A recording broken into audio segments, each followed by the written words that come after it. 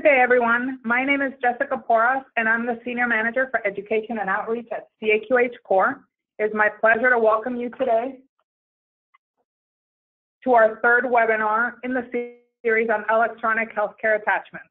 Today's webinar will focus on clinical document metadata. Before we begin, I would like to mention a few logistical items. You'll be able to download a copy of today's presentation from the CAQH.org website in the next 24 hours. To do so, navigate to the Core pull-down menu at the top of the CAQH.org welcome screen and select the Core Education Events page. A link to the PDF version of the presentation, as well as the recording, will be found under the listing for today's webinar. We will save time at the end of today's program to respond to audience questions. You are encouraged to submit your questions at any time during the webinar by typing them into the questions panel on your dashboard. We do ask that when you submit questions, to please identify the type of organization you're with so we can give you a more applicable response. Our session today will start with an overview of CAQH Core's work on attachments before we move on to a detailed presentation on clinical document metadata for attachments, focusing on the CDA header. I want to remind you that this is a 90-minute presentation. We would like to thank our guest speaker for joining us today. Rick Geimer is the Chief Innovation Officer for Lantana Consulting Group, and we are very happy to have him here with us today. So now let's get started with today's program. And this first presentation is an overview of CAQH Core Attachments work from our Director, Bob Bowman. Bob? Great, thank you, Jessica. As Jessica mentioned, we do have, this is the third in a series of presentations and webinars that we've done partnership with Lantana, and we hope to continue that partnership through next year as well with additional education opportunities. So on the next slide, you'll see that particular for the purpose of this webinar, we are focusing on how the technical components of electronic attachments can save time and improve efficiencies. So the objectives specifically are to learn how electronic attachments can reduce administrative burden by looking at a specific example, the CDA, the Clinical Document Architecture, along with other potential attachment standards like the X12275 or the HL7 FHIR transaction.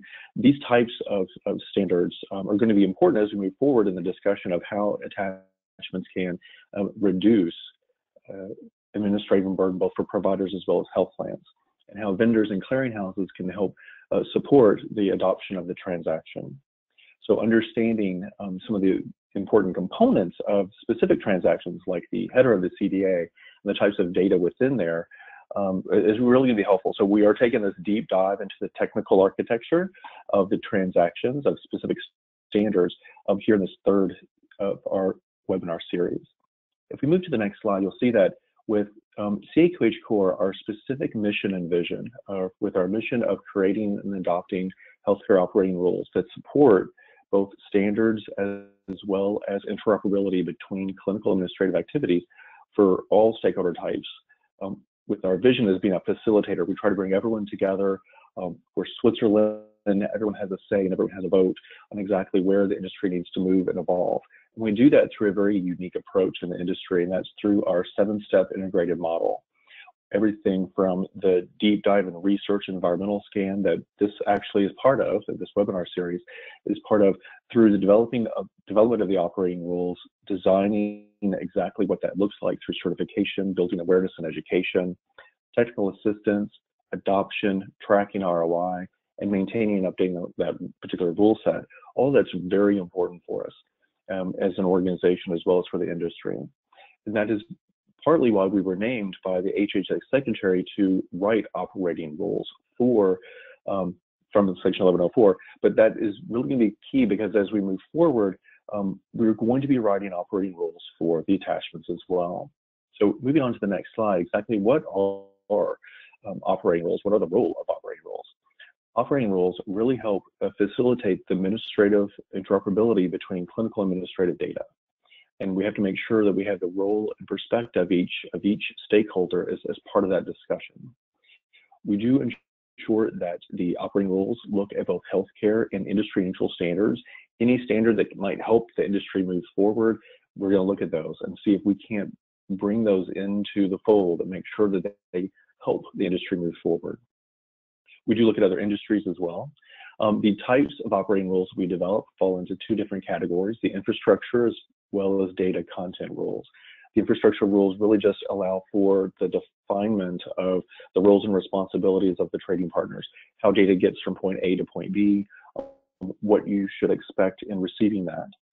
The data content rules are specific to what data is within that standard or within the metadata even of the transactions that moves through EDI or through the web or through whatever type of mechanism it is moving through. What type of data is important to ensure that the receiver has the right data, the sender's sending the right data, and that data is important for that business transaction that's taking place. Moving on to the next slide, you'll see that we do look at a variety of both types of standards. There's HIPAA and healthcare specific standards, as well as other types of standards recognized by other industries that are going to be important for this discussion, not just with attachments, but with any type of operating rule that we do write and develop. But specifically for attachments, there's a number that are going to be at play. We also look at a specific criteria when we look at and develop operating rules. We have to make sure that the operating rules don't repeat or contradict any standard. We have to make sure that the operating rules are aligning both the administrative and the clinical worlds together. We don't want to have providers or entities like software vendors and clearinghouses develop different options and support different types of things because they're on two different sides of the house. We have to address most common business scenarios. We don't want to do one-offs. We do try to fill gaps created by the flexibility within standards. And that's a great thing about many of the standards. They're very flexible. They can bend and shape to what the needs are. But sometimes that flexibility is too broad and it actually doesn't foster adoption. Attachments have been talked about since 1996 in a really, really broad way, and we still don't have a broad industry consensus on exactly what the standard should be and where we're going at tomorrow. Hopefully we do, but some of that flexibility has allowed for not a lot of momentum for a particular one standard to be the base for attachment standards. Moving on to the next slide, you'll see that we also have to consider very key components of operating rules when we develop those types of operating rules for electronic attachments.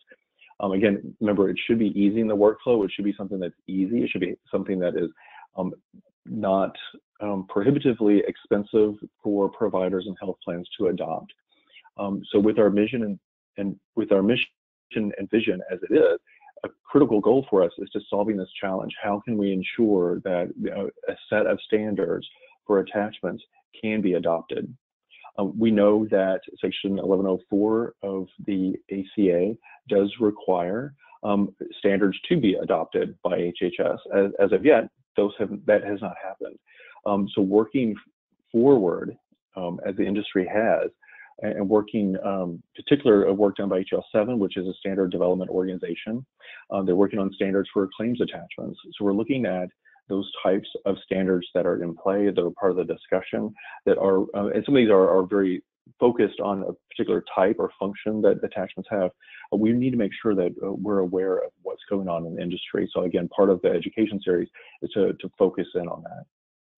If we can look at the next slide, you'll see that very specifically for meaningful use requirements for providers is important because they've looked at and focused specifically on the HL7 standards for clinical attachments. Currently, there's no authoritative benchmark for exactly how broad that adoption is, how many transactions are being conducted, what this really means for providers and the health plans, and what types of savings are being made by the industry.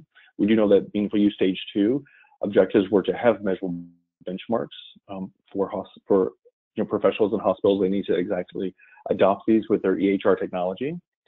Providers must show that they are using EHR technologies to a certain measure, and they have to be measurable. Electronic attachments can improve the process of providing a way for supporting documentation to be submitted with the medical claim. The meaningful use requirements can be laid on top of the CDA document templates, such as the CDA header, so it's going to be very important. Again, combining both the administrative and the clinical data components for admin SIMP is going to be really key. So we're looking at what this means for the industry as we move forward. So what are we looking at when it comes to the background of attachments and where we have been and where we are today? On the next slide, you can see some of the federal activities that have taken place to date on attachments. So the last few years, CAQH has sent letters to HHS Secretary supporting an incremental, flexible use of operating rules to move attachments from paper to an electronic document. So there has been progress at the federal level and ensuring that the industry is aware of different types of standards that can be used. It should be broadly supported, and that it should be something that can be really helping move the industry forward to an electronic documentation process. There were key dates in 2016 as well, and CAQH held a hearing on electronic healthcare attachment standards, and they also sent a letter in July of last year to the HE Secretary summarizing those findings with a recommendation on a specific set of implementable attachment standards. HHS has yet to publish a regulation regarding that particular letter or recommendation to date. On the next slide, you can see the work that we've done here at CAQH Core over the last few years related to attachments as well. Starting back in 2012, we conducted research identifying how regulatory process can help. We did support and wrote a letter of recommendation for CAQH as well. We supported the information that they also supported and recommended to HHS. In 2014, we held a series of listening sessions with over 300 participants to discuss the trends, discuss really what they're doing with attachments as of today. What does that mean? What kind of formats are they using? Some of the technical requirements, how they're conducting the transactions, how they're receiving the transactions, how they're converting paper into electronic attachments. That was kind of the scope for our 2014 and 2015 work. And also, CORE sent a letter to CAQH supporting the recommendations for the set of implementable attachment standards. Again, CORE was designated by HHS to write operating rules for all the HIPAA transactions, so we're starting that work, and we're very invested in the process for attachments as well.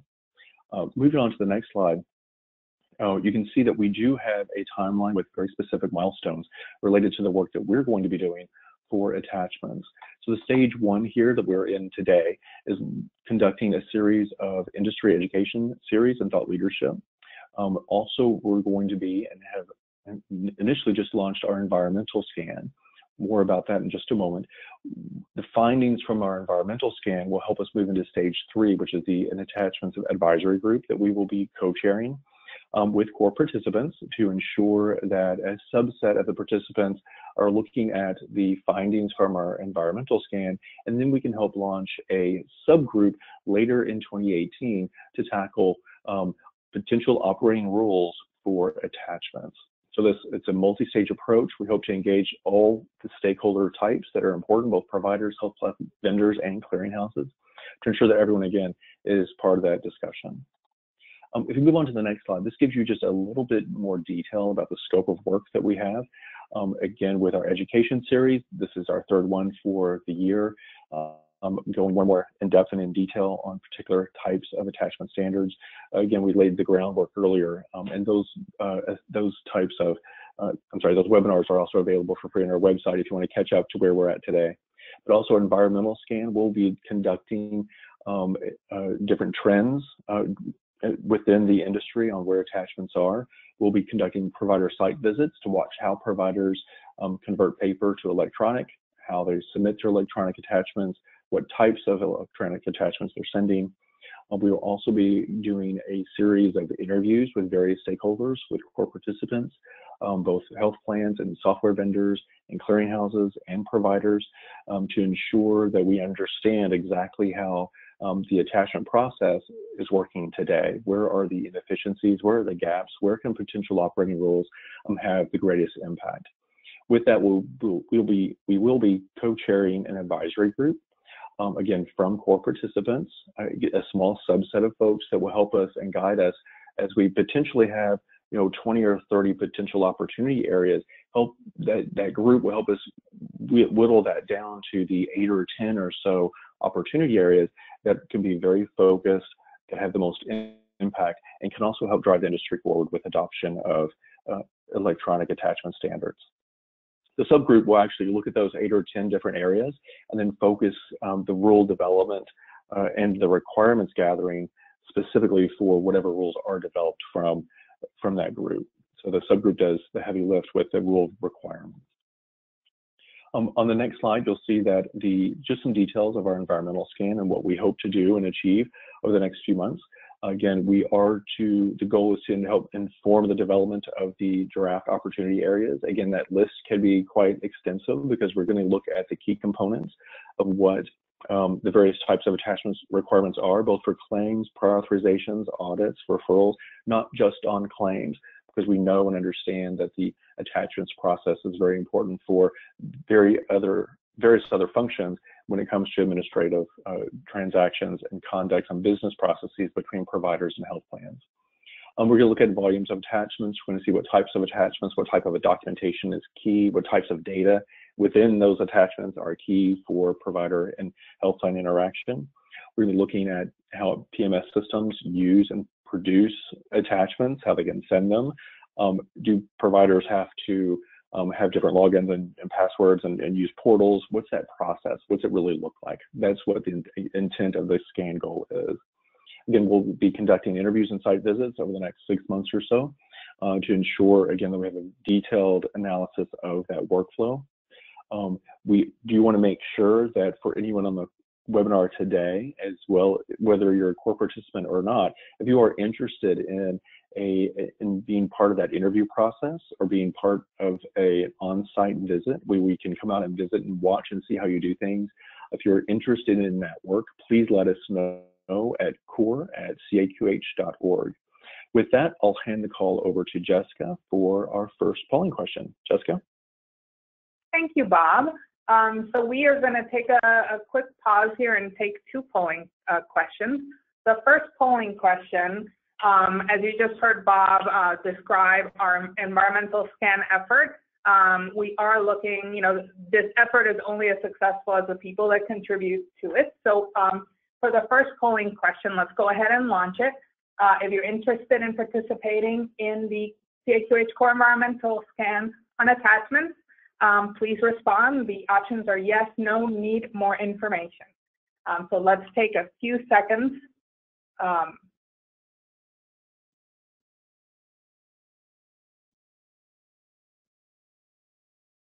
think maybe we'll give it 5 more seconds.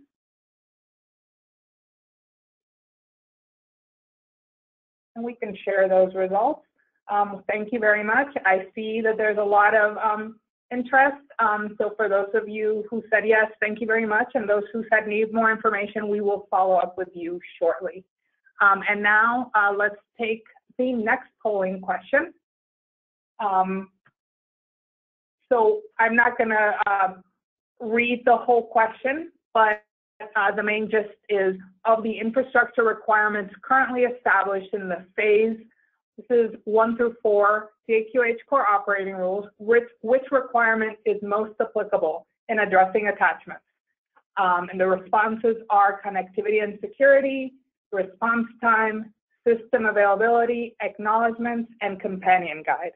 We know that a lot of these requirements are important, but what we want to hear is which is the most important. So let's go ahead and launch that poll. So which requirements will be most helpful in your industry and in your day-to-day activities? So let's give it 5 more seconds, and then we will share the results. Great. So let's share those results. And there are 2 clear areas that have more interest, connectivity and security, as well as companion guide. Bob, any quick reactions to this polling question? What do you think of this response?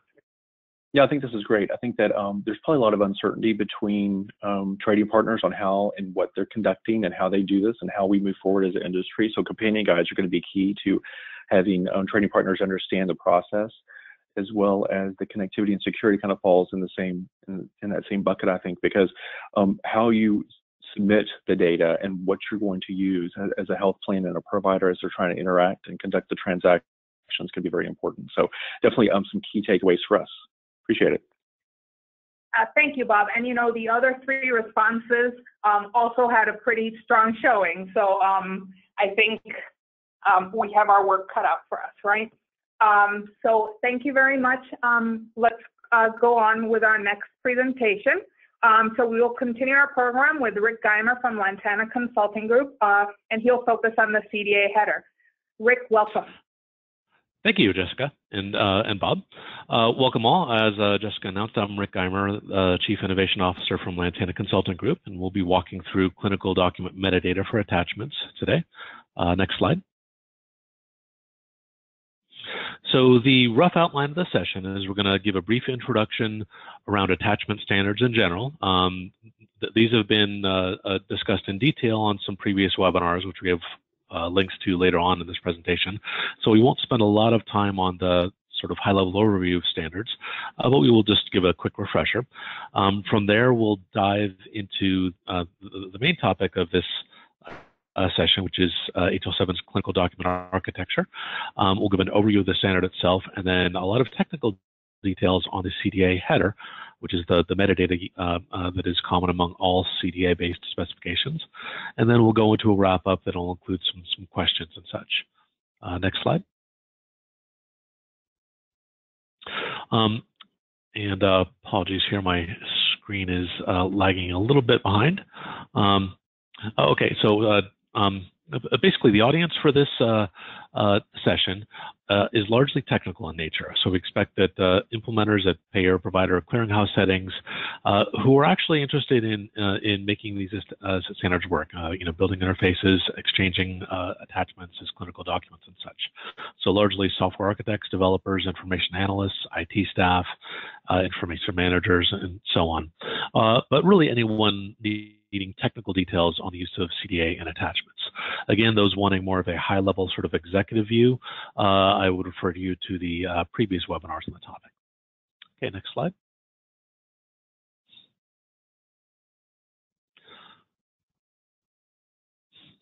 So on this slide, we just kind of list the relevant X12 standards for attachments. We won't be going into much detail on these. I just bring them up there just for awareness. The primary ones that we typically deal with and we'll call out specifically in this session are the X12 277 RFI for requesting attachments and also the 275 for submitting an attachment after a request. Next slide. So the standards we'll be going into more detail on are the HL7 ones in this case, which really represent the payload of an attachment. The base standard we'll be talking about is HL7's Clinical Document Architecture, or CDA standard. This is an international standard. It's been around since 2005, and it is very generic. It can be used throughout the world to define any type of clinical document. But what we typically find is in order for it to be useful for a particular use case or for use in a particular country, it needs to be customized. And this is done through what are called implementation guides. And there are several listed below on this slide. The most common one, the one that folks have most probably heard of, is called Consolidated CDA. This is a list of what I would call the most common document types that are used for primary care or for transfer of care. And this particular guide was cited under meaningful use. And so most EHRs that are certified under meaningful use need to be able to export consolidated CDA documents. So just again, to sort of explain there, consolidated CDA is a kind of CDA. CDA is the generic base standard. Consolidated CDA says how we use the clinical document architecture specification in the US for primary care and transfer of care. That said, there are many other implementation guides out there that are relevant for attachments. I show an example of the periodontal attachment implementation guide there, and there are quite a few others. The most important of those others I listed at the very bottom, which is the HL7 Attachments Implementation Guide. So there is actually a publication that says how to use a consolidated CDA and other implementation guides as attachments in the US. This includes both structured data and unstructured data, which I'll describe a little bit when I talk about the CDA body. Basically, it's a good read. It gives you a lot of high-level guidance, much of which we'll cover in this presentation. But if you want to go to a guide for more details, specifically around attachments, that's probably your go-to guide at this point. Next slide. So this is just a sort of very high-level, big-picture overview of the current standards framework and what we see emerging in the future. Currently, when people are submitting attachments, often they're going to a provider or a payer or clearinghouse's web portal and maybe scanning and uploading a PDF document. Some who are a bit more advanced are perhaps sending PDFs in an X12-275 transaction. But the way that the HL7 Attachments Guide is designed, and it looks like the likely regulation coming out of CMS is pointing to the use of HL7 CDA, which can include both unstructured bodies like a PDF, as well as structured documents such as those that are coming out of EHR. So it really gives you one overarching framework with a common set of metadata to deal with all those options using basically the same framework. And that will be transferred using X12 275 transaction again. Looking forward to the future, HL7 has been developing a standard that's known as FHIR, which can be used both to represent content, but also has a corresponding API component, what we call a RESTful API, in other words, one built on HTTP and RESTful web services. We spent some time in HL7 prototyping the FHIR APIs to see if they could be used for the same purposes as the X12, 275, and 277 RFI transactions. So far that's been successful. There are still a lot of details to be worked out, including developing an implementation guide for how this might be used in the future. But sort of list that as an emerging standard. And one thing to note about it, since FHIR is an API and a way of representing content, it is possible to send existing HL7 CDA documents using FHIR APIs, as well as a feature specification called CCDA on FHIR as well. So as we move towards representing content in FHIR versus just the APIs, it works equally well for that. Next slide.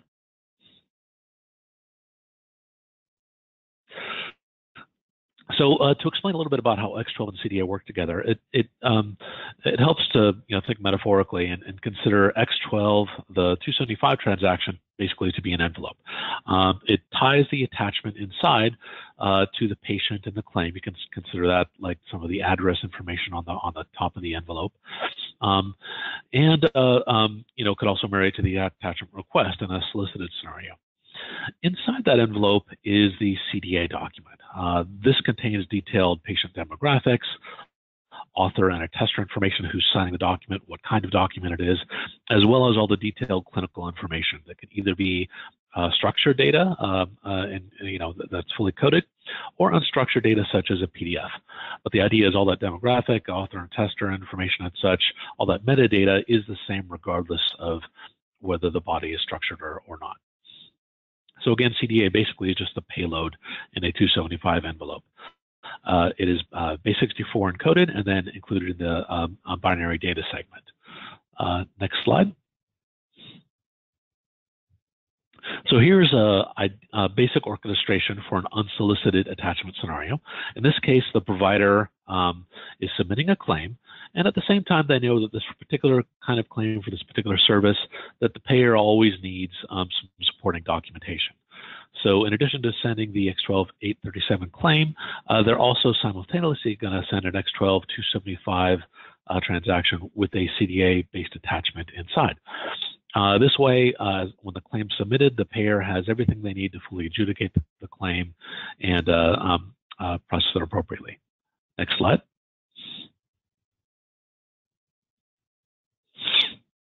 Another scenario is the solicited scenario. In this case, the provider sends the claim along to the payer, but may not know exactly what kind of information the payer needs to request, if any.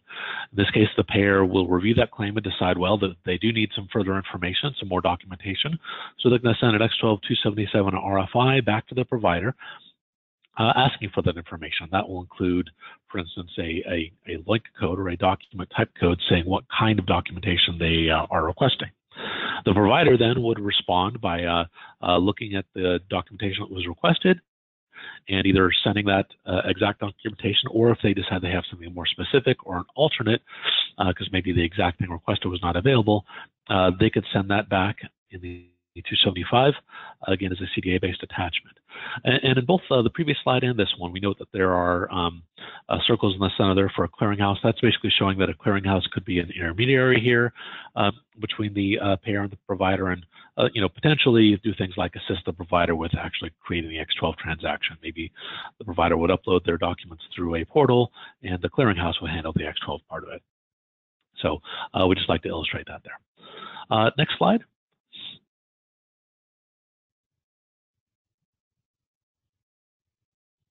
So this one here gives a little bit more detail on what it actually looks like behind the scenes. So we've got a sample X12-275 transaction up here on the scene, on the screen. If you notice down at the BDS segment, we've got this little ... that says base 64 encoded CDA goes here.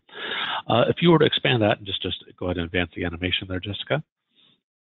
The base 64 content would basically be, again, some. Let's take a second to go up there. Yeah, the basically would look like this. On its own, it's unreadable, so you would actually need to extract that segment and then unencode it. And if you advance the animation one more time, what you end up at that point is an unencoded CDA XML document. So this represents a subset of the metadata that we'll be talking about, but this is basically what CDA XML looks like in its raw form. Right, so let's go ahead and move on to the CDA overview. So next slide. And one more, if you don't mind. All right, some of this is a little bit redundant with what I said before, but repetition always assists with understanding. So CDA, or Clinical Document Architecture, is a specification for exchanging clinical documents. It's both an ANSI standard and an ISO standard, so it's international in scope, and it is used throughout the world for exchanging clinical documents.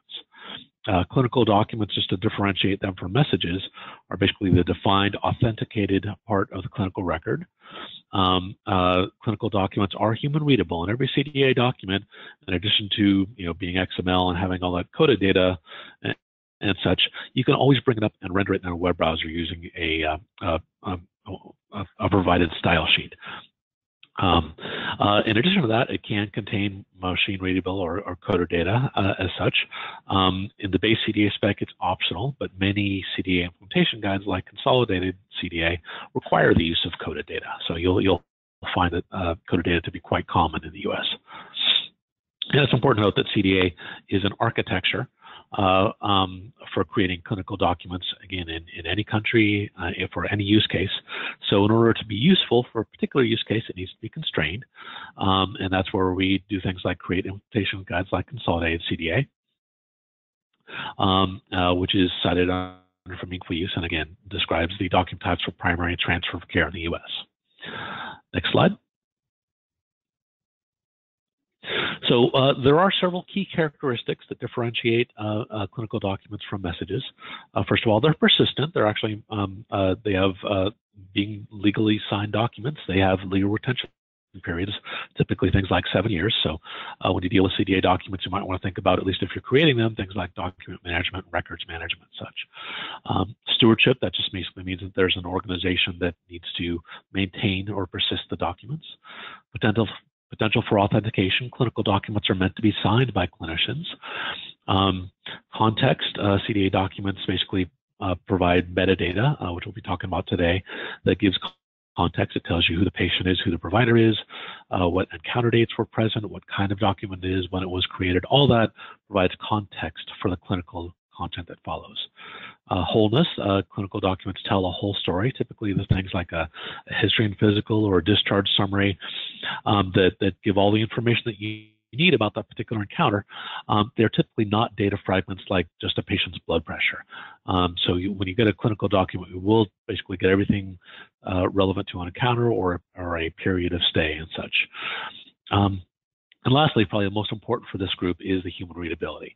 Again, any of these CDA documents you can always bring up in a web browser and view them. So even if you're not ready to process all the coded information that's present, it is very simple just to render these documents and continue operating as you do today. If you're, for instance, a payer or clearinghouse organization and you're receiving PDF documents or other scanned documents and such, fax documents perhaps, you can still continue with that sort of human readable workflow and add support for coded processing later as it's beneficial to you. Okay, next slide. So CDA documents consist of two major parts. First of all is the header, which is the main focus of this webinar. The header identifies the patient, the author, the custodian, or the organization that's persisting this document, the kind of document, and a variety of other fields. The idea is the CDA header is sufficient for medical records management, document management, and such. It makes it very easy to look up and find the documents very quickly. It's, in other words, it's the kind of information that you would want to query on, such as, I want to find patient John Doe's latest history and physical. All that information is present and indexable using the CDA header information, and you can quickly retrieve the kind of documents that you're looking for. CDA body is what contains the clinical content or the attested content in the document. Again, CDA can support both a structured body and a non-XML body.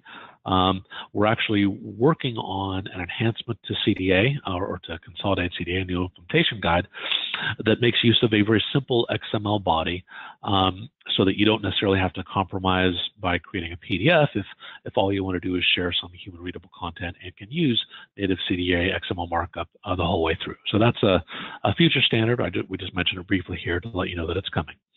And again, this webinar will focus on the CDA header. Next slide. So, Consolidated CDA, or CCDA as it's known, is a U.S. ROM implementation guide that was cited under meaningful use, and much of the information that is required under meaningful use is covered by the CDA header. All the patient demographics like the patient name, sex, birth date, race, ethnicity, language, and such are present, as well as detailed information on the care team members. There are other meaningful use required data elements such as coded vital signs, problems, meds, and allergies and such. And we'll discuss those in a future webinar where we discuss the CCDA structured body. So this one, again, will focus on the document metadata and patient demographic information that's required under meaningful use. Next slide.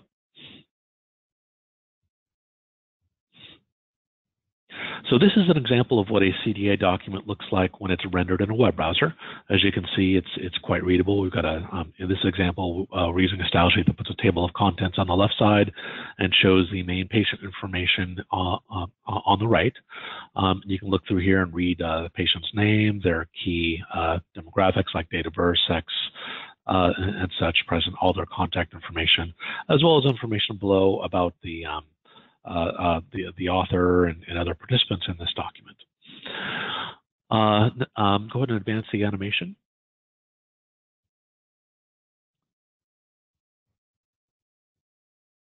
And the XML that pops up here now, this is what actually is recorded behind the scenes.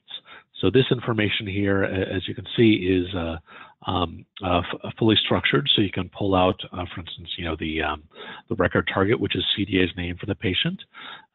their information in the patient role, in other words, such as what their address is, their telephone information, their patient's name, gender, all that, again, is present in a fully structured and coded fashion, so you can pull that out and process it programmatically if you wish. But again, you're not required to do that.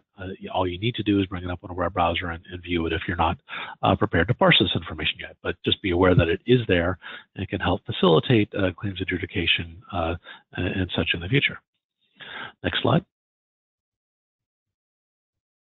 Okay, so go to advance one more. Now we'll go into details on the CDA header. Beginning with the required metadata and that's present.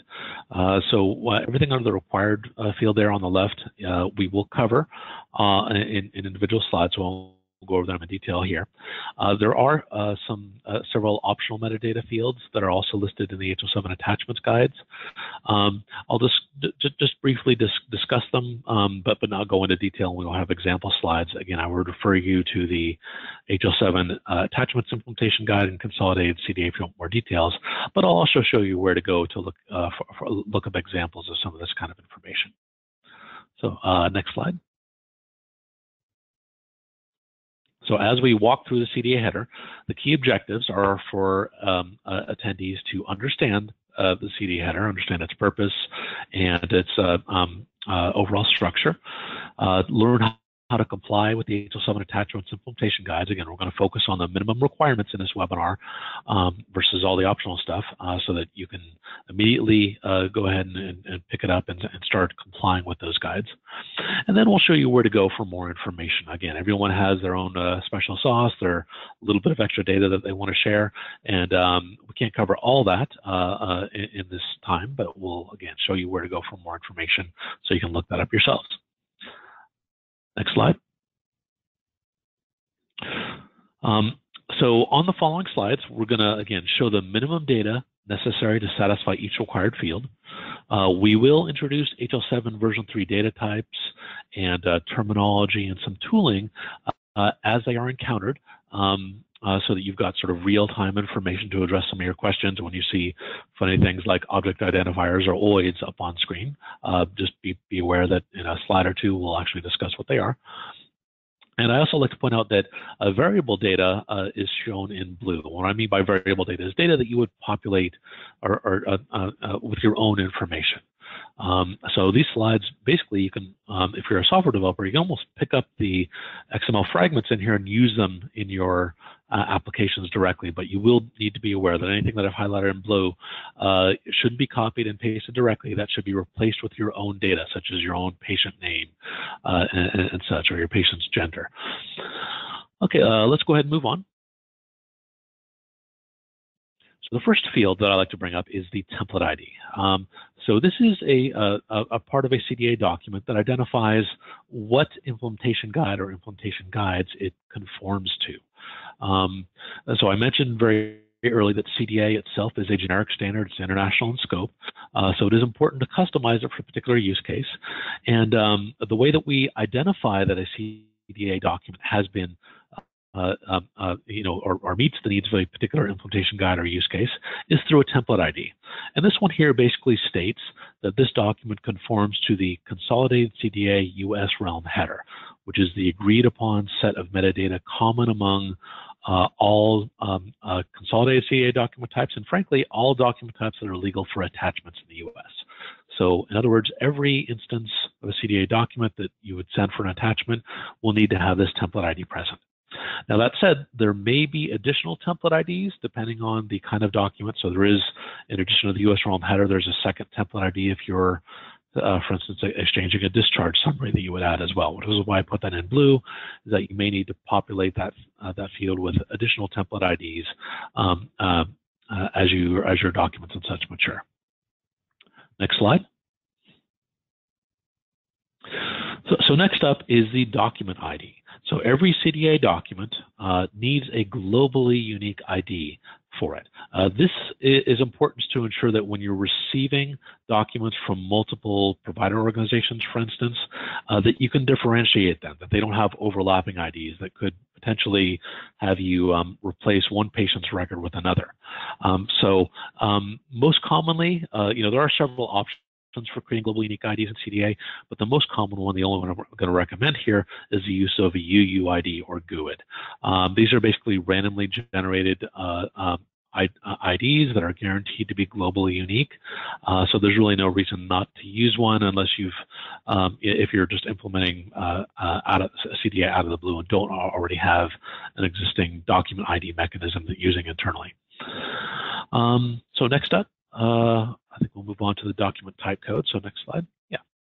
So every CDA document requires a document type code to be present.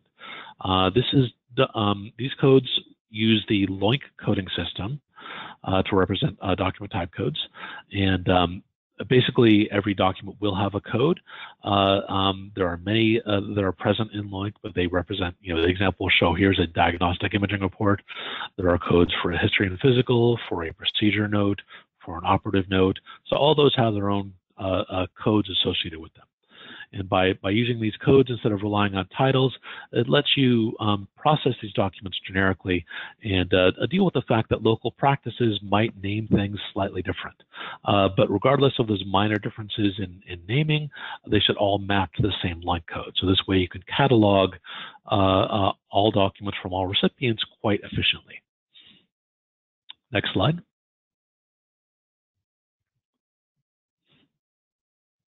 So as you noticed on the previous slide, there was that sort of string of numbers and periods, or digits and dots, if you like. Those are called OIDs, or object identifiers. In CDA, basically, we use OIDs to identify code systems. Think about a raw code like a LOINC code from the previous slide, and imagine if you didn't know that it was a LOINC code. You just had that code, 18748-4. Without knowing what code system it comes from, you have no way to look up what its meaning is. So we always pair codes in CDA with those OIDs, or object identifiers, so that you can find what code system it comes from. And those OIDs are present and stored in the HL7 OID registry, which you can find in the URL up here on screen, hl7.org/OID. So if you ever see an OID in a CDA document, you can always look up what it stands for, and then use that to further process the codes that are present. We will go more into the HL7 OID registry and OIDs in general later, but for now, that was just sort of sufficient to understand how to process those codes and code systems.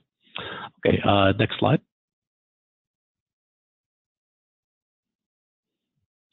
Right. So one other important thing to note when you're dealing with attachments is there's a difference between codes that a payer might request versus the codes that you as a provider might respond with. So payers basically request attachments using an application called RELMA, and there's a tab in that application called the HIPAA tab. So RELMA is basically, it's a tool for looking up and for mapping LOINC codes, but most payers and providers will be using it for looking up LOINC codes. And the idea is that that HIPAA tab gives a set of generic document types like console note and such, and that a payer will typically request one of those high-level document types when they're looking for more information. As a provider, you may respond with the exact code that was requested, but you may also look through your content and find out that, hey, you've got something more specific, such as an anesthesiology consult note, which has its own LOINC code. So it is perfectly possible to respond with that instead, since the anesthesiology consult note is actually a subtype of consult note. But there may be a case where you actually don't have the code that the payer requested. In that case, it is still legal to respond with any kind of document that you have that you feel would address that request for more information. So when you're taking that approach, what you need to do is just be aware that LOINC is very broad as a code system that encompasses more than just document type codes. So you do, since you're responding with a clinical document, you need to restrict your search to codes that are part of the LOINC document ontology. So if we go to the next slide, we'll explain this in a little more detail. So up here on screen is a view of RELMA, and this shows two screens. Basically, one that shows structured documents that have an implementation guide present on the left, and then on the right there's another list of attachments that are perhaps unstructured and maybe don't have a CDA implementation guide currently associated with them, other than what's called the generic unstructured document template that is in consolidated CDA. But the idea is these are the kind of codes that a payer might look through and put in their request for more information. And then as a provider, you would, again, take this code and then determine if you have the actual request or if you want to provide something more specific or something alternative. Next slide, please.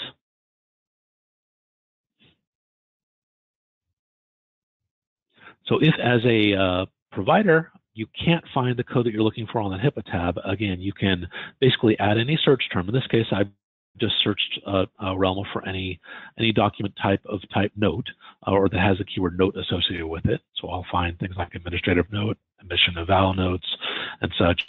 But I did add that search term limiter that says scale : doc after my search term. This is important in RELMA, again, to limit your search to blank document type codes versus things like lab panels and such, which, again, do not represent documents and would not be legal attachment types. And again, in your search field, you can put whatever you want. If you want to look for a discharge summary, you can type discharge summary there and come up with a line code for discharge summary. So it's a very powerful tool. It is fairly easy to use, again, if you follow those rules and do limit your searches to document type codes. All right, next slide. All right, so moving on away from document type codes, let's talk about some more metadata. This next one is the document title, and this is the human readable title for the document. The general rule is it should not conflict with the line code, but it may be worded slightly differently than the official display name of a line code. And again, this is to account for things like local practice, differences in naming and preferred titles among physicians and physician groups. So it's, again, perfectly legal for the title to not exactly match the line code, but it should not clinically conflict with it in any way. Next slide. Oh, and that title is what you actually see when you bring it up on a web browser. So next up is the document date, also known as the effective time in CDA. This represents the time that the document was created. It is important to note that for scanned documents, so historical documents, it's the time that the original paper document was created, not the time that it was scanned and turned into bits and bytes. So often that might, those two instances might differ by sometimes years. So it is important that if you're scanning a document from 2015, that the effective time lists 2015 as the date, not today's date when you scan it. Next slide. You might note that the date time format there on the previous slide looked a little bit odd. First of all, when you render these CDA documents, they don't show up in that format. They are rendered in a human-readable format. But it is important to note, if you're an implementer of CDA documents, that the date time data types that CDA uses are not the same as you might expect if you're, for instance, a Java developer or JavaScript developer and such. Typically, you might expect date time formats to have hyphens between the year, month, and day. That is not true of HL7's version 3 data types. Rather, they are all squished together as shown here. So it's year, month, day, hour, minute, seconds, optionally milliseconds if you wish, and then a UTC offset. It is possible to omit digits to express less precision. The most common formats that you'll see in CDA documents exchanged in the wild are the year, month, day format, so or to express just a simple date, or the date timestamp, which is that year, month, day, hours, minutes, seconds, and UTC offset. So examples before where we've got 2017, 09, 10 all squished together represents September 10, 2017. 2709, 10, 10, 30. Hyphen 0050. That represents, again, September 10, 2017. You notice those first 6 8 digits are all the same, and then it actually represents the time 10:30 a.m. and 0 seconds Eastern time. So Eastern Standard Time is 5 hours from UTC. Next slide. All right. The key patient demographics that are required by the CDA header and required for meaningful use compliance are listed below.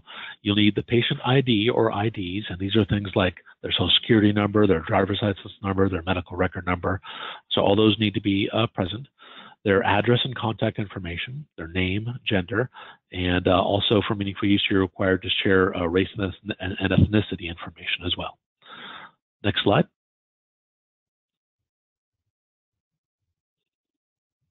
So this is how CDA represents this in XML. It represents the patient demographics using a field called the record target. The idea is, it's supposed to be the patient chart or record that is the target of this document, where you would put this document. Think of it that way. This information at the very top, we have an ID present, and this is just an example ID in this case, but this could just as well be a patient's social security number or their passport number. And these can repeat, so you can have multiple IDs associated with the patient.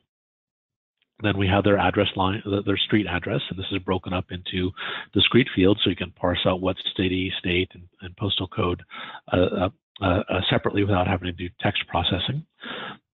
We also show their telephone information. I'll describe that URI format a little bit later. Their name is broken up in a given family. You can also have suffixes and prefixes and such present. Next are their other demographics like their gender, birth date, race, and ethnicity codes. Let's go ahead and move on to the next slide. I want to talk a little bit about some of those codes that are present in the patient demographics. Again, CCDA and meaningful use require the use of certain value sets for transmitting gender codes and such. And by a value set, I basically mean a list of codes that are legal for a given purpose. In consolidated CDA and again in meaningful use as well, we agreed on a certain set of codes from certain code systems that need to be used so that everyone who's sending or receiving these documents has a common understanding and can parse and process the data using the same understanding. In order to look up the value sets that are used for consolidated CDA and meaningful use, we use a tool called the Value Set Authority Center, or VSAC. So you can find VSAC at that URL below, vsac.nlm.nih.gov. And in that tool, you can search for and download all consolidated CDA value sets. One thing to note is it does require a free UMLS license to access VSAC. Basically, the first time you use it, you'll need to register for that license. It might take a few days to receive it. And really, that is just to verify that you're using this for a U.S. use case. The VSAC is a U.S. tool. We do the U.S. government licenses code systems like Snowman and such that are not necessarily free for all countries. So we do just basically verify that you're using VSAC for a U.S. use case. Once you verify that, then you've got access to search for and download all the value sets. So next slide, I'll give a quick demonstration of VSAC. So here is, after you log into VSAC, you might click on the Search Value Sets tab up the upper left there. And this would bring you to a search field where you can type in a particular value set that you're looking for. So for instance, in that, under the name field, you could actually type gender and hit return, and that would limit the search to all value sets that have gender in it, such as the administrative gender value set that I have highlighted. Once you find a value set that you're looking for, you would click on the OID, which is a hyperlink, and then you get the value set details, which are shown on the next slide. If you could please advance the slides one more time. Here, now we've actually got the codes that are present in the value set, such as female, male, or undifferentiated, as well as the OIDs for the code system.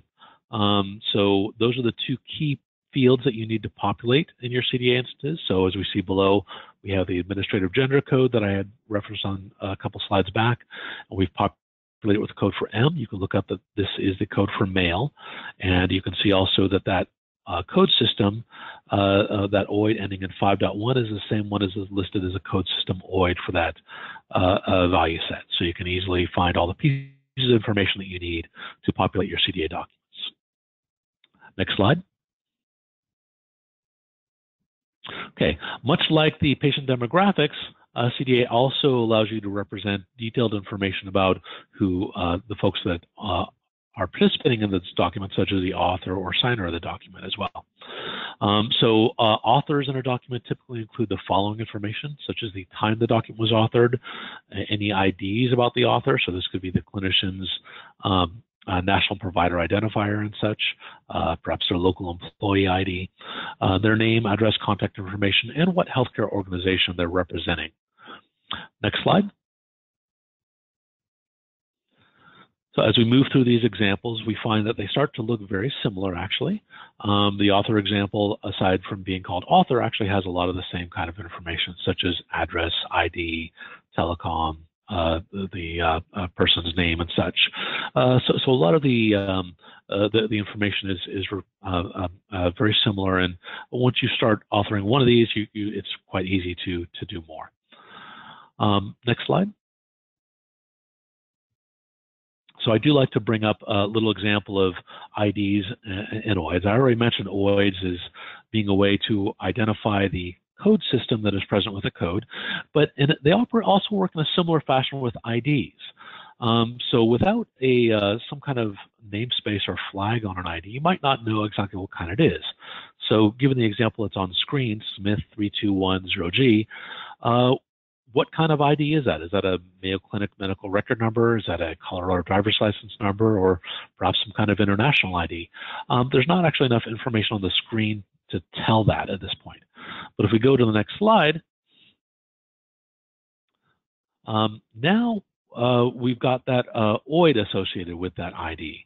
And if you look up that OID ending in 3.53, for instance, in the HL7 OID registry, you can see that the description of this object is a Washington Motor Vehicle Bureau OID, and its desired symbolic name is Washington DLN, or Washington Driver's License Number. So now you know that this is a Washington State Driver's License Number, and it's quite clear, and now maybe you know what field in your database to populate with this information. So that's why those OIDs are useful, and the HL7 OID registry is, again, a powerful tool to look up OIDs if you're receiving documents, or to look up what OID you should use if you're creating documents, maybe your provider organization. It is also possible using the HL7 OID registry to get an OID for your own organization. For instance, if you've got local IDs like medical record numbers and such that you wish to use in your CDA documents, again, you need to create an OID for them so that they can be differentiated from, for instance, the Mayo Clinic's medical record number or any other organizations. So again, you can go to HL7 OID registry and get an OID. They do charge a fee for getting OIDs there, though, but looking up OIDs is free. Next slide. So for folks who, again, want more information on OIDs or wish to look up some, you can go to the HL7 OID registry here at hl7.org/OID. One other interesting thing you can do here that I find extremely useful is you can click on, it's a little bit hard to see on screen, but there's a link that says OID Excel reports. Underneath it is one that says all OIDs.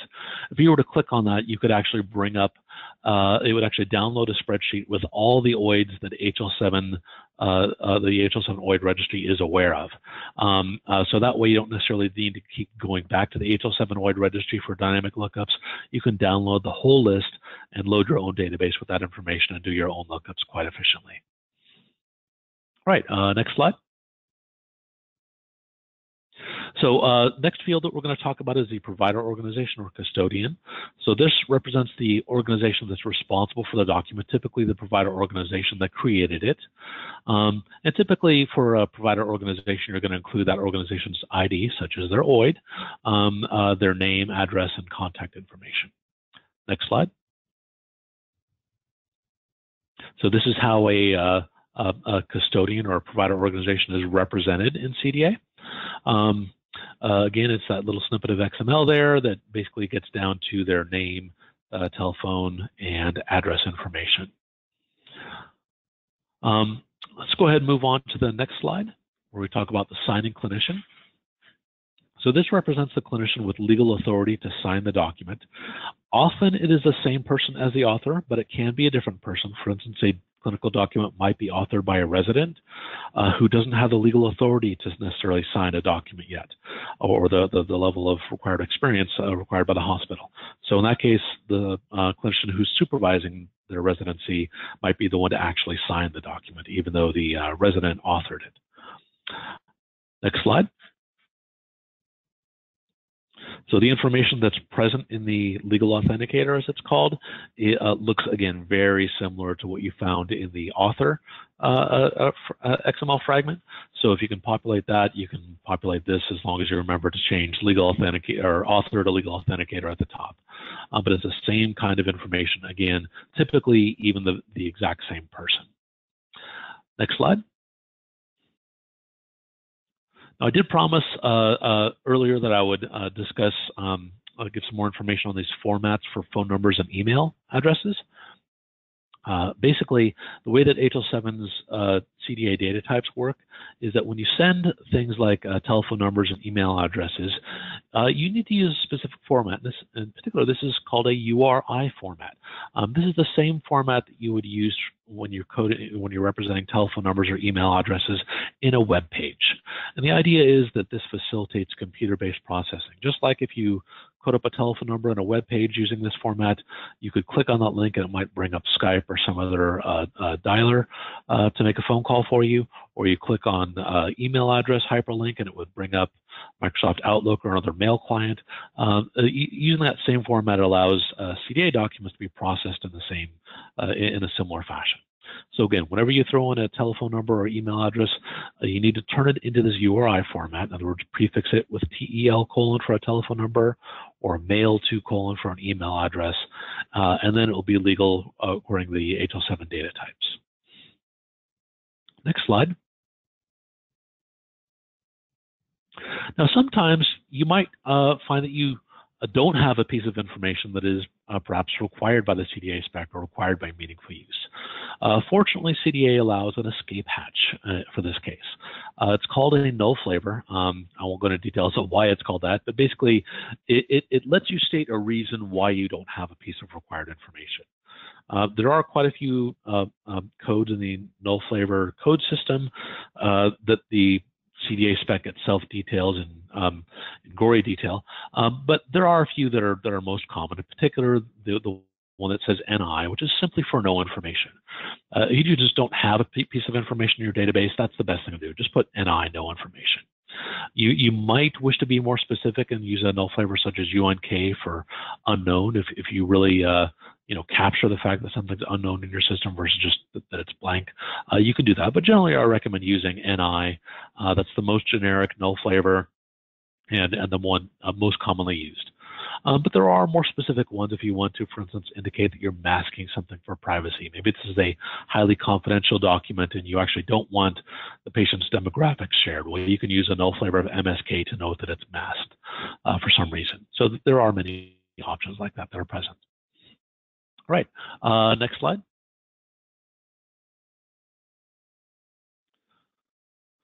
So there is a lot of what I call basic header boilerplate information in CDA documents. These are snippets of XML that you can basically just use directly. These cover fields that are either fixed by the CDA or CCDA spec, or that are typically defaulted to the point where you very rarely see variations in them. And 4 of them that I got up here are the realm code, which basically states that this is a US-based document. All consolidated CDA documents are, and all documents that we're going to use for attachments are, because they require the use of the CCDA US realm header template, as I mentioned. Likewise, the type ID, this is just basically HL7's way of saying that this is a CDA document. It's just their identification mechanism for the kind of standard that it is. So this is always defaulted. Next is the confidentiality code. This is sometimes varied. Say if you've got a VIP, such as maybe a celebrity or a high-ranking government official that's visiting your provider organization, but typically it's just defaulted to N for normal confidentiality. And by normal, by the N does not mean not confidential. It means normal confidentiality. All the rules of HIPAA apply. But occasionally, like I said, if you've got a very VIP, you might change that to V, which is the code for very restricted.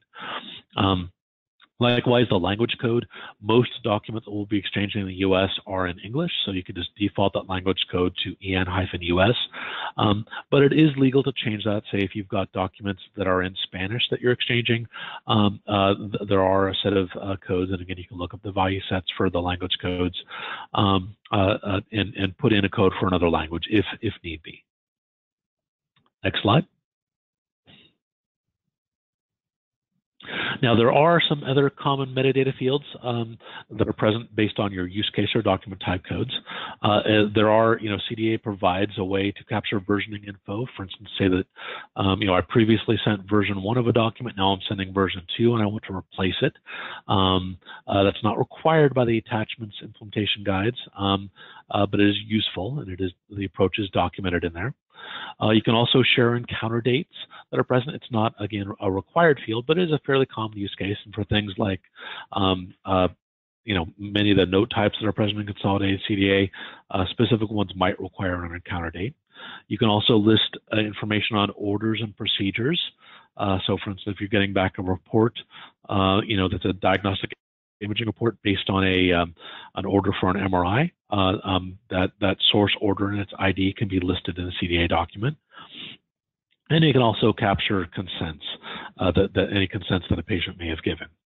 Again, we're not going to detail these in this particular slide, but I would refer you to the HL7 Attachments Implementation Guide and Consolidated CDA for more details if you wish. Okay, so let's go ahead and move on to our wrap-up. And basically, actually go ahead and move on to the next slide. So there are some key references on this slide that I would direct you for more information. First off is the CDA spec itself. Again, this is the International Base Specification from 2005. This lays the groundwork for CDA and is a good read if you want to understand a good understanding of CDA in general. But more important, I would say, is Consolidated CDA. This is sort of your one-stop shopping guide for how we share clinical documents in the U.S. For primary care and for transfer of care. In addition to that, the HL7 Attachments Implementation Guide says how we use things like the CCDA header or USROM header from CCDA to define attachments in the US. And it also gives some good background information, a little bit more detail than I provided here about how X12 and CDA work together and how the various scenarios such as solicited, unsolicited, prior auth, and such are orchestrated. Next is the reference to the RELMA tool, the Reconstruct Loink Mapping Assistant. You can go to loink.org, and there's a link right on the homepage to download RELMA if you wish to use that to look up your Loink codes. The HL7 OID registry, again, is a great reference for looking up OIDs, either if you have an OID, you received an OID that you need to find out what its definition is, or if you need to look up, say, the OID for a Washington State driver's license number or a U.S. Social Security number. You can look those up using the OID registry. I'm going to skip over the examples task force for just a second and talk briefly about the Value Set Authority Center. Again, we mentioned these in the slides previously. This is your go-to place for looking at value sets, all your gender, race codes, and such. And when we get into structured documents in a future webinar, this is also where you go to look up, for instance, what codes you use for a patient's problem list or for lab results, immunizations, and such. So all that information is present in the Value Set Authority Center. Okay, now I'll skip back to the CDA Examples Task Force. I'd like to mention this one, and if there's time or a question about it, maybe I'll show a demo later.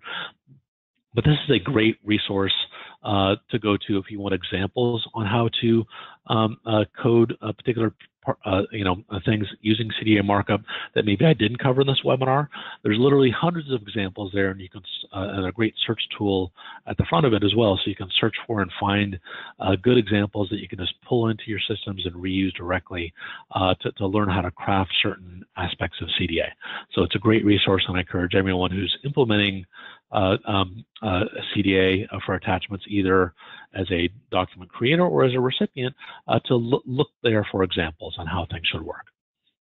And then lastly, as I mentioned at the top of this webinar, this one was highly technical, but if you wanted more of an overview of attachment standards and maybe a discussion of some use cases where attachments have been used, the previous two webinars that are linked here give you that information. They are present on the CAQH website. All right, so Jessica, I think we'll hand it back to you, and we can start digging into those polling questions. Thank you so much, Rick. I really appreciate you sharing your wealth of knowledge with us, and this was highly informative. So thank you very much. So we're going to do two polling questions very briefly, and then I'd like to start out with our Q&A. So for the first polling question, and this is a check all that apply question. So if you represent a provider organization and are planning to implement electronic attachments, which, if any, of the following are true? So let's go ahead and launch the poll, and I'll go through the answers. Currently using X12, have a meaningfully use certified EHR, have administrative and clinical documents that exist only on paper, have administrative and clinical documents outside the EHR in electronic format, and the final option is have a document management system or are using Loink. So again, this is a check all that apply, and let's give this a couple of seconds to kind of see where our audience is.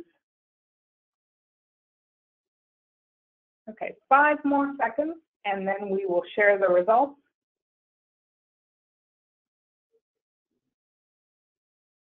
Okay, so let's go ahead and share the results.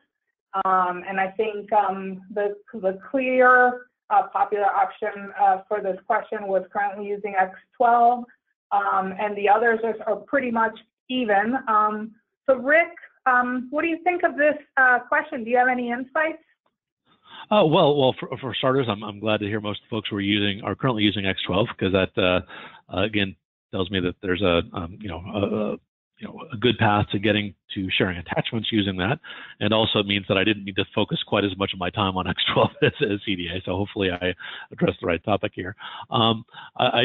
It is interesting to me that the balance between clinical documents that exist only in paper and those that exist outside the EHR in electronic format are pretty close. So this was actually kind of surprising. I was expecting to see more that existed only on paper and less outside the EHR in electronic, but that's good to know for me. And it looks like the use of certified EHRs is actually quite low with this crowd. I would have expected higher than 28%, so that's a bit of a surprise for me. But actually, we probably should have clarified whether you are a provider before you answer that question, because that might just represent how many folks are actually provider organizations. That's correct. Thanks, Rick. So let's get on with our next polling question. And again, this is another check all that apply question. So the question is, if you're waiting to implement electronic claims attachment, what is the reason? And again, this is a check all that apply. So the options are: you're waiting on regulatory direction. Second option, waiting on industry direction.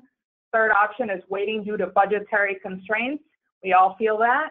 And the last option is waiting to see how value-based care impacts claims. So let's launch this poll.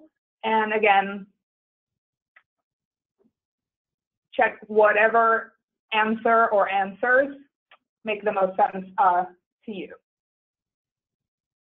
And we will go ahead and give it 5 seconds, and then we'll share those results.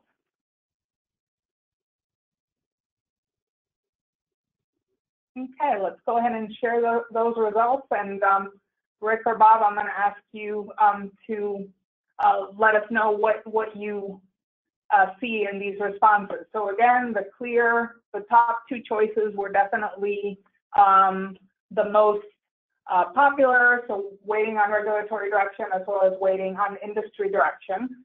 And budgetary constraints is definitely a pain point for folks. So what do you think of these responses? Well, I'll go first, Bob, if you don't mind. It's actually kind of what I expected, because it's very similar to what I hear speaking in the industry and talking to folks. Is they want clear direction. A lot of folks are, maybe don't want to commit budget until they know that they're committing in the right direction, something that's going to be supported and compatible with pending regulation. So this. And in the absence of regulation, they want clear industry direction, again, for those same concerns. So this is kind of exactly what I was expecting to see. Yeah, this is Bob, and I would agree that even with our study from 2 years ago, we saw that the industry was really on a wait and see where the direction should be, and everyone's really looking for regulation instead of adopting something that has industry momentum. So, we had over 300 participants in our last cycle of our environmental scan, and this was definitely a clear indicator then as well. Thank you, Bob and Rick. And so I think now we have some time for Q&A. And so, Rick, I think most of the questions we've gotten are for you. So get ready. So the Sure. first question here is, so what are some of the barriers that you see keeping the CCDA from being used more widely? Well, one of the key ones actually was an unfortunate consequence of the way meaningful use was adopted is the CCDA spec actually called out a large variety of document types, but meaningful use excluded what, at least for attachments, was the most common one, which is the unstructured document. A lot of folks have things in administrative systems outside of EHRs that are not fully structured documents. So the first round of meaningful use actually said if you're going for EHR incentives and such, you need to share structured documents only, and that, in my view, kind of stifled the dissemination of large volumes of CDA documents, instead gave a sort of later focus on setting the bar really high for coded data. And that's one thing that I actually see the attachments, implementation guides, and likely regulation to turn around and really open up the floodgates to all kind of clinical information, so that we actually see, again, huge volumes of data being shared. Maybe the level of structured data is less, but that will improve over time. The main thing is to get the floodgates open, get the information flowing, and get stuff in the hands of clinicians and payers as well, to both facilitate patient care and to support claims adjudication. And for many, human readable documents is a good enough stepping stone, certainly better than nothing, which is kind of what we have for many types of documents today. So I'm pretty optimistic that this is actually going to have a huge impact on, again, on the industry. I hope so, Rick. So here's the next question. So how does the X12 275 attachment transaction tie into the CCDA information? Oh, well, as I kind of said on a previous slide, the 275 is much like the envelope. So that gives all the information that you need from a, if you're a payer, for instance, to actually marry up that attachment with the claim, with the patient, and any request for information.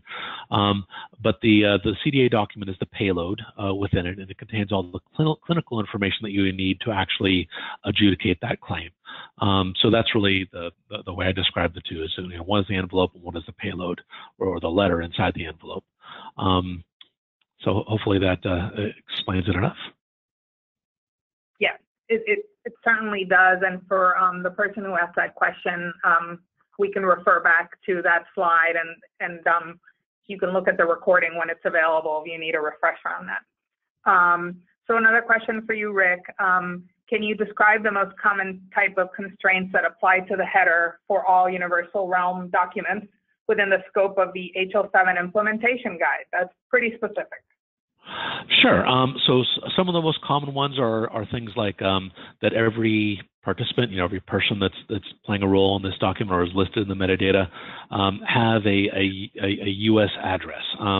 So the addresses in the base CDA spec can cover any kind of address in the world. And I've lived in quite a few countries over time, and you might think that everybody uses, street address lines and street numbers and such, and well, they don't. So that's like one common thing that you'll see is a requirement that all the addresses for U.S.-based documents conform to U.S. address restrictions. They have a street address line, city, state, zip code, and such.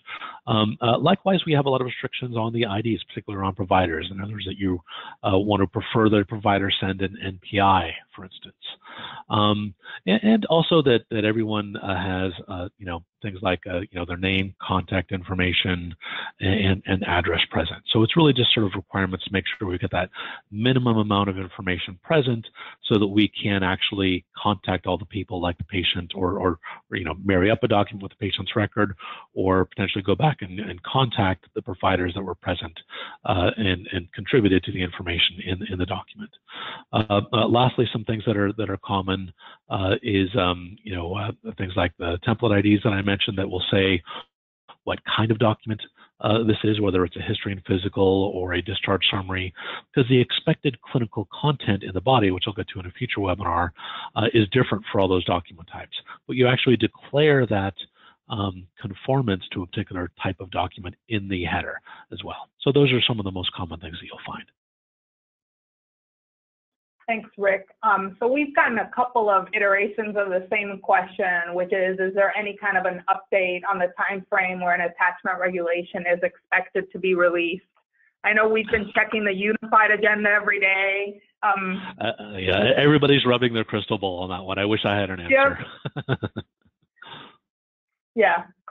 Well, we will keep checking that unified agenda, and hopefully there'll be some information soon. So let's see. Here's a question that came in on about FHIR. How does FHIR help with the storytelling approach to CCDA? Well, I guess the storytelling approach. I guess I could read that a couple ways. I'll do it both ways. One is every clinical document tells a story. It has a human-readable narrative that is present, and FHIR supports that same approach. In fact, it does it in a much similar fashion. Every FHIR resource, including FHIR documents, can include XHTML as their narrative. So CDA has its own sort of special markup that can be converted to HTML for display, but FHIR just uses HTML directly. So you can include human-readable information as well as your coded data, just as you can in CDA. Now, in terms of the other story, which is, how do we turn this into a success story, for instance, and how does the sort of promotion of CDA and clinical documents tie in with FHIR? The consolidated CDA spec has been out for quite a few years now. It's been cited in meaningful use, as we've said.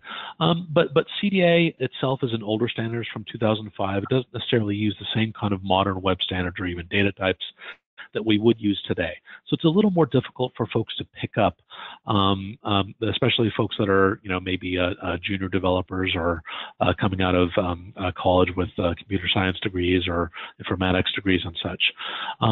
FHIR takes a very modern and simple approach to both content and the web APIs that are used to move data around. So in effect, it simplifies things a lot. It lets the technology get out of the way of the harder problems that we have to solve in healthcare, and just in my opinion, it's a great evolutionary approach. And I'm also, aside from being one of the editors of the CCDA spec, I'm also the lead editor on the CCDA on FHIR specification. So I'm actively working on creating a FHIR representation of consolidated CDA, and with my goals of getting out the door in the next couple of weeks, certainly before Thanksgiving. I've got to promise myself I won't get turkey unless I get CCDA on FHIR off the door. So, look forward to that, and again, pay attention to some of the HL7 listservs and marketing and such if you want more information on that. That's great. Thank you, Rick. And unfortunately, we are out of time. Even with 90 minutes, it just kind of flew by. Rick, thank you so much for taking time out of your busy schedule to share this information with us. And I'd like to also thank our audience for taking time out of your day. So on this slide, on slide 73, we've got our next few webinars that are coming up. We've got a webinar on November 20th. It's the beginning of a series that we're going to do on VBP. And then on December 12th, we're going to do our last town hall of the year. So hope you'll join us for those webinars, and look forward to having more webinars with our colleagues in Lantana next year to keep having this conversation. So in the next slide, I know we've covered a lot of material today, so here are some key takeaway messages. And just as a reminder, the slides and the recording will be available sometime tomorrow on the website, and we'll also email them to you so that you have that reference material at your fingertips. And just on the next slide, thank you very much. And these are ways to reach us if you have any further questions. Have a good afternoon.